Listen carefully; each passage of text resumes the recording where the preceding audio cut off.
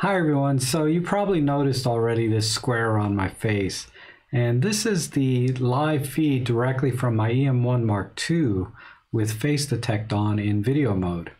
And I wanted to elaborate on a couple of the videos that Camera Conspiracies put out.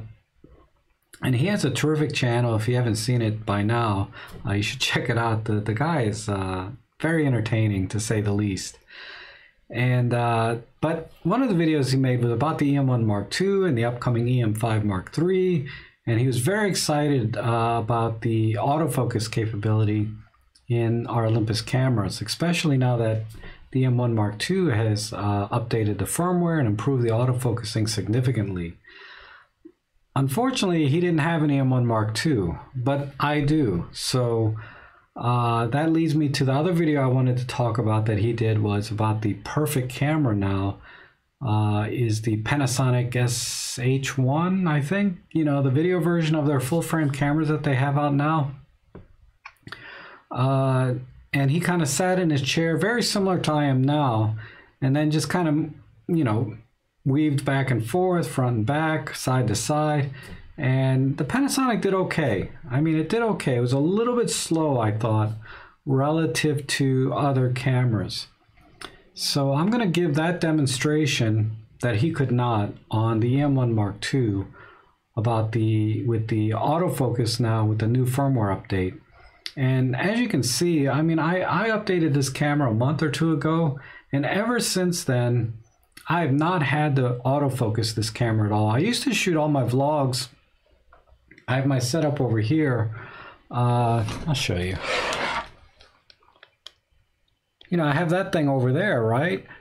And I would set that thing to manual focus and then sit in this chair right here and do my tutorials and things. And it was fine, you know? I mean, most videographers, they prefer to manually focus on a point and then rack focus or focus pull whenever they want. But more and more now, people are relying on the autofocus, and you know, the cameras for the most part are starting to keep up. Like the Sonys have done a good job. The Panasonics, they've improved somewhat. Like I like what I saw on the S1h, but in my opinion, none of those cameras really compare to the E-M1 Mark II. So let's just do a quick couple of tests. You know, very simple ones, okay, and this is just for video, and I'll talk about the photography side in a little bit. But you know, if I move over here, you can see the square stays on my face. If I move to the other side of the frame, and I'm moving back, I've moved back roughly about a foot, you know, and now I'm back about as far as I can go. But if I come all the way up very quickly, you can see it keeps up really well. And if I take my face around like this, I think the square is gone now. That's the thing, is I can never see the square when I'm not facing the camera. But it picks up pretty quickly. And if I go totally out of frame, and now it's focused, let's let it focus onto the back wall. You can see it goes right to the back wall, no problem. And then as soon as I come back in frame, it's right back on me. And it has been spot on 100% ever since that new firmware update, and I've never had to manual focus on any of my videos anymore. I just leave it on autofocus with face detect and I'm good. So like, I think the other thing he did is, you know, he got it really close like this.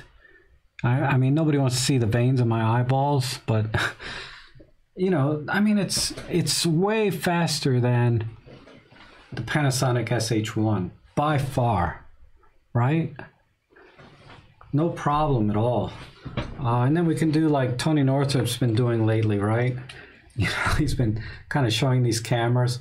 But see, it focuses right on my Pen F, and then back to me, and then back to the Pen F. No problem. And this 12-40 Pro lens has a pretty close focusing distance, I think. Like this is about 6 inches. This is about 2 inches. That's probably too close. I'd have to back up. So that seems to be the minimum focusing distance. Now, when I pull the camera away, my face is going to be very blurry, but the camera should be able to pick right back up where it left off. And that's usually where cameras have a problem with face detect. And I saw this when he was doing the Panason S1h video, that when the face gets really blurry, like in a scenario like that, the camera has a hard time detecting what a face is, right? Because now it doesn't look like a face anymore. It's just mush. But it's amazing. This camera just, you know, works its magic and finds my face again, no problem. Now on the photography side, I haven't tested like the eye detect because I just don't have a model. And I was thinking I was going to do like maybe continuous or custom timer and do some selfies, but that's not like a real world scenario, right? So when I get a model or someone to volunteer to be a model for me for that kind of testing, I'll do it. But I can speak to the autofocusing when I'm doing like birds in flight, or I'm doing just about anything else. Every lens I've put on this camera since then, it's like a new lens, especially this 75-300.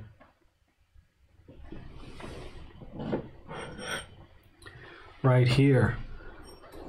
I mean, I did some birds in flight pictures. I'd show them to you, but I can't find them now. I may not have offloaded them yet, but yeah, this thing it performs so much better now on this camera than it did before, and I'm not sure why, but it does. And the same thing true for the 75mm f1.8. That thing, wow, I just couldn't believe it. It's like really fast now.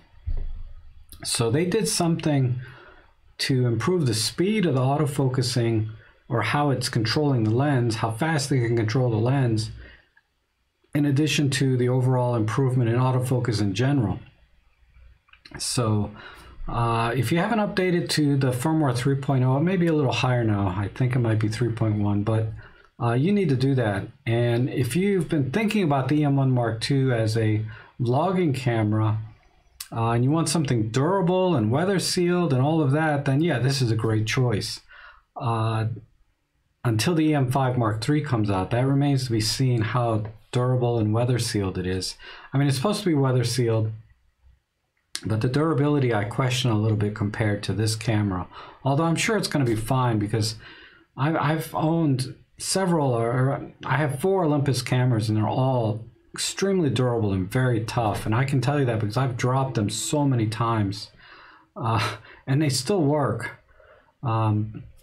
But anyhow, hopefully you found this helpful. If you've been wondering what the autofocus is like now on the E-M1 Mark II, it's much better.